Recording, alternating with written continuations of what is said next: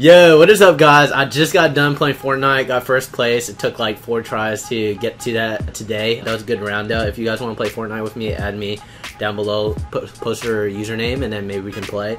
But yeah, in this video, I want to share with you guys Alibaba tips that have saved me thousands of dollars, right? And saved my friends thousands of dollars.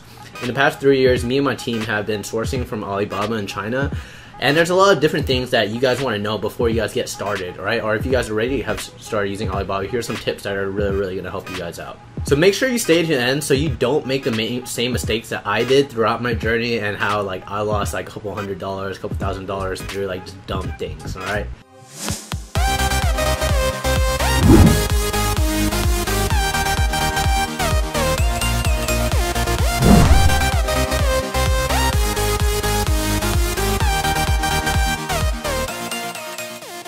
So first things first, right? When you're using Alibaba and you're trying to communicate with people in China, you're going to want to create a new email address, right? Completely new email address. You want to get a different Google Voice number, probably hooked up to that same email. And you're going to have to set up Skype, right? So these are the 3 things that I highly make sure you guys do and get set up with. So first thing, right? Email.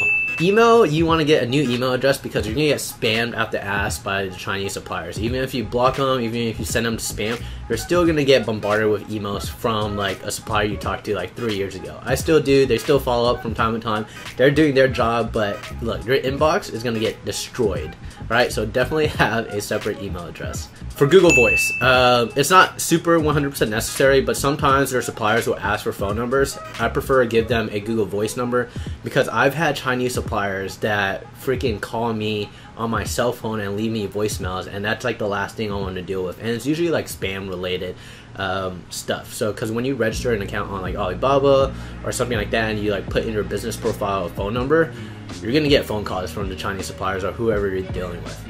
Next, Skype. Skype is a really useful communication tool. It's different than say like WhatsApp.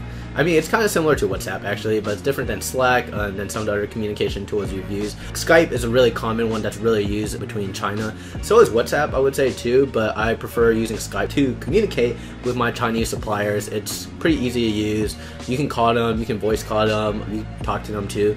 But most of the time when you're talking to Chinese suppliers, you're going to be generally either talking to them via email or using Skype chat. One thing I want to let you know is like for communication, do not use the Alibaba chat. It freaking sucks and it's a waste of time to use. At least from the time I made this video, it's just not a good thing to use, alright? So in general, say you find a product on Amazon and you want to search it on Alibaba. The first thing you have to do is really identify what your main keywords are for that product. Alright, so for example, I'm looking into metal lamp covers. Like this is a product that maybe I found interesting and there's not too many sellers on it. The ranks aren't too high in terms of like the number of reviews, so I'm like, okay, let's go check out Alibaba and see like how competitive this market is, right? Or how much I can get the goods for. Alright, so you go Alibaba.com. If you guys don't know what Alibaba is, it's like one of the easiest sites to find manufacturers in general, right? Not only will you find manufacturers in China, but you'll find manufacturers from all over the planet that use Alibaba. Generally though, most of the suppliers are going to be Chinese on the platform. So once you're on Alibaba, you'll go ahead and type in whatever you're looking for. So metal. So for me, this word would be like metal lamp cover, right? Or you can look at like the different products and you can just see like they use the word industrial, right?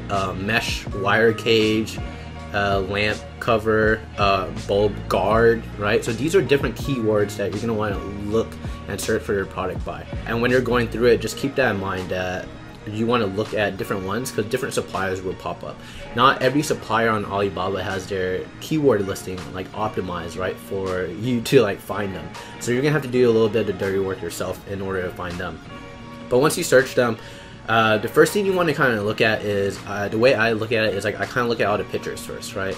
So all the pictures, I see which one like matches the design that I want, and then next thing I'll do is I look at the price. Thing you want to keep in mind is that sometimes there's pieces, sometimes there's sets, and there's different things like that. So say like this one's $1 to $4 a set. You want to understand what a set is when you contact the manufacturer or before, if possible, right? So if we're scrolling down here, it has pictures of the product. There's always like descriptions and different pictures of products. So for this product, I looked through it, and although it says a set, I really don't know what a set means, right? So you're gonna have to contact the manufacturer to be like, hey, like how many come in a set or how many come in a lot, and then that's how you'll get like your quote. So keep in mind, note that when you're using when you're searching on Alibaba, people in China can use different slang. And what I mean by different slang is they might be using like more British like words, right? So instead of the word like color, they might spell, like in the US color is spelled C-O-L-O-R, but in Europe, or I guess in the UK at least, it's spelled C-O-L-U-R, right? And I noticed other words like the word like organizer in the UK is spelled with a Z, and then in the US it's spelled with like an S in there, yeah. So there's different versions of like how words are like formed on Alibaba with the Chinese search, so keep that in mind when you're searching. So another thing I want to go over is Alibaba Trade Assurance, right? So what Alibaba Trade Assurance is, basically it's a free service that protects the orders from payment to delivery. So certain suppliers will have this enabled on Alibaba, and this gives you like more of a trust factor to work with them. What it just means is you can ship the money, you can wire the money to Alibaba, and Alibaba will wire the money to the supplier once you're happy with the product, right? And if you want to dive in deeper into like how to pay your supplier, make sure you guys watch that video. Okay, so the other thing I want to tell you about is another thing that Alibaba has called the gold supplier. So it's like this little icon right here, this left one. In terms of being a gold supplier on Amazon, there's a setting for factories to become like gold plus suppliers on Amazon. I guess it's gold plus now. That's new change. It used to be just called gold suppliers, but essentially it's just them paying Alibaba like a $2,000 fee, I think, or something, to be like, hey, like I want Alibaba to recognize us as a premium supplier. It doesn't really mean anything after the end of the day, because you just pay for it, from what I understand. So trust that badge with a grain of salt. So the other thing that I really want you guys to really check on to save your time is the average response time and the average response rate. Okay, so different suppliers have like these metrics here on the search page. This one is the average response rate, right? So they only respond to like 76% of people. This one responds to 88. Anytime it's like really low, then like their communication is just kind of bad, and it might be very annoying or long till they respond. But another thing is, like, once you click onto like say a listing, you can see how many transactions they've done, right? And how much money people have spent, right? And then the response time, you know, generally they respond in less than 20 benchmark number. If they take longer than like 48 hours, then I don't know, their communication is probably slow. And then in terms of response rate, right? Like I was saying, this is how often they respond to every single inquiry. Because, you know, keep in mind, these suppliers get, I don't want to say hundreds of inquiries a day, but just dozens of like inquiries a day, and like they have to filter through like who's a serious buyer versus who's not. Another metric that I also want you guys to look at is, let's just starting at the top here, right? It says this supplier has been on Alibaba for 2 years. So generally suppliers that have been on there for like 2+ years, you can generally trust they've been on the market for a while. And then this is like maybe like some of the people your competitors may be using, right? Especially if they've been on there a while. It also tells you the location of the manufacturer, right? And then it also, really important, is that they'll tell you if they're a manufacturer or a trading company. Not all trading companies will say they're trading companies, just because that people feel like trading companies are middlemen and they like take a huge cut, right? Which they can do, but sometimes it's easier working with a trading company because they have access to all these factories and you can kind of source everything through them, right? That's what happened to some of my friends, and that's how they found their sourcing agents. They were working with a manufacturer, but then they found a trading company that just happened to have their products that they were carrying too. The trading company was just like, hey, if there's anything else you guys need to find, like let us know and we'll go find it. And that's how a lot of my friends found like their sourcing agents, basically. And then another thing to note about trading companies too, I realized that sure, you might be paying a premium because they're like kind of headhunting and sourcing the products for you, but generally their communication's a lot better, right? Because they want to make the sell, and they're like really adamant about just closing deals, because they're not the manufacturers of products. They're just a middleman, just like you, trying to connect you with a factory. But if I had to choose between working directly with a manufacturer, working directly with a trading company, I would always choose working directly with the manufacturer. It's just better at the end of the day. The less people that are in between that touch the product, right? That means you're always going to make more money. Okay, and then once you're on like this page too, you kind of just want to look at the pictures of the product, make sure like the quality kind of looks good to you, and you can notice different things. And as you scroll down, you'll just see like what materials they're made of. I know it says iron, but I'm not sure how iron works, but with steel, there's different grades of steel. So you have to keep that in mind if like you want this kind of steel, or like you want like a kitchen grade steel, or it's like industrial straight steel. But different materials have different levels of quality, even like plastic, right? There's like PVC, ABS, and different ones like that. So make sure you ask the supplier like, hey, what kind of raw materials is this product made with? Another good tip is like, when you're asking what material it is, they'll tell you, right? But eventually, a lot of you guys are going to deal with this. Your supplier's going to be like, the material costs have gone up. And if you don't know what materials it is, you can't really double check them or cross check them. Because sometimes they're like, oh no, the cost of paper has gone up, the cost of steel has gone up, the cost of plastic has gone up, has gone up. And if you don't know what that raw material is, then you won't be able to double check them.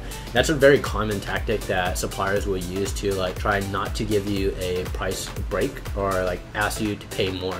Sometimes it's true though. Most of the time it's true, but that's just like a common tactic that most people don't know how to double check in a way. So keep that in mind. So as you scroll through it, just make sure you kind of look at the different products they carry. Maybe there's like a different line you want to carry, right? And then it's nice to see like pictures of like their factory, their workshop, their warehouse, their team, the different products, packing and delivery. This is also really important, right? You kind of want to understand like how they're going to pack your products, what packaging options they do have. They're always not going to show all of it generally on the Alibaba website, so you're going to have to ask for that whenever you contact them after you're basically happy with the price, right? So first thing you're always going to ask is like price and whatnot. Another point I want to bring up too is depending on what your product is, you're going to need certifications, right? So in terms of maybe toys, you need like ASTM testing, and that comes from like the SGS testing center. And then with like any health related products, consumables, things like that, you're gonna need FDA approval, especially if it's related to, if you're like making any scientific claims or anything like that, or health claims, you definitely need FDA approval. So be careful on that. So like blood pressure monitors, things like that, medical equipment like all require like FDA approval. So make sure you have your certifications in place. Make sure you ask the factory like, hey, what kind of certifications do you guys have? And it's always nice knowing that if they do have certifications, because it just makes it that much easier because they already paid for it. Generally split the cost with your manufacturer of getting the item certified, and you can be like, hey, if I'm paying half for this, I want this to be an exclusive certification for just my line of products. You can't use this with your other clients or anything like that. Okay, so keep that in mind, because some suppliers will do that. Once they get to certification, they'll share it with all their other clients too, but they know they can like offset the cost on you. And then for me, right, when I'm contacting these manufacturers, I generally do not like talking to them on Alibaba. I'll send them a message with my Skype info. I'll have a template that you guys can use in the comments below, but essentially I don't like communicating through Alibaba. It's just like not really like easy and intuitive to navigate. So just generally use Skype, and that's the best way to like continue the relationship going forward. So in terms of how many suppliers to contact, right, I highly recommend contacting at least 3, right? At least 3 related to the product that you want, right? The benefits of that is you're gonna get different prices. We're gonna get different ideas on like how they manufacture it and the quality of it, right?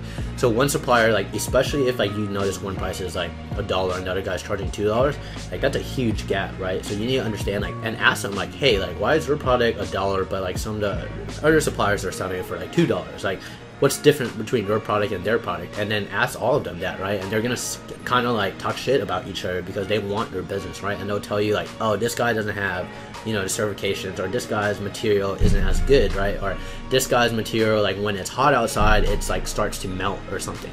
So things like that you really want to ask your supplier. And then other places to source from, right? You don't always have to source from Alibaba, right? If you have a sourcing agent, you know, that's one way to make it way easier. Sourcing agent, that's what I highly recommend once you like start scaling the business and you have more capital to spend. Get a sourcing agent. That'll make your life so much easier because you won't be staying up to like 12 o'clock talking to Chinese suppliers overseas. And also, I've talked about like sites like JD.com and 1688. They're all in Chinese, but go watch my product research series videos, and I talk about like how to source from there, right? You can use Google Translate, or you can use your sourcing agent to like really help you source on those websites.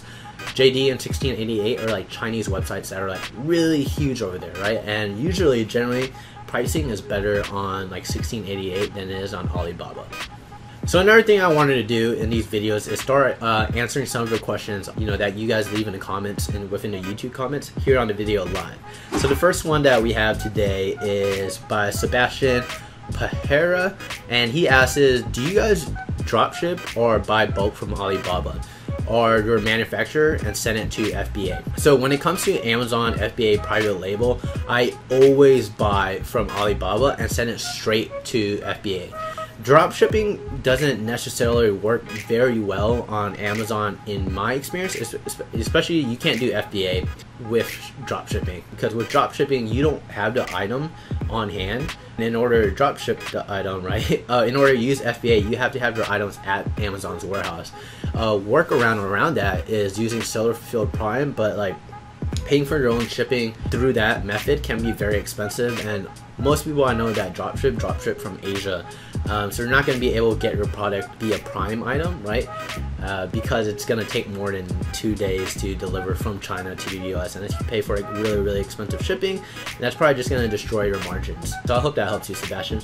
Tommy Gunn asks, shouldn't all the products being sold on Alibaba by a manufacturer be okay for me to sell on Amazon? No, alright, definitely not every single product that's on Alibaba is allowed for you to sell on Amazon. So first things first, Nick and Fernando were trying to sell lockpicks, and they had like $70,000 of inventory, and then Amazon banned lockpicks from Amazon, right? So not every product is you're allowed to sell on Amazon, right? So like lockpicks stuff, like weapon stuff generally, anything marijuana related you cannot sell. Amazon has a list of like things you can't sell on Amazon.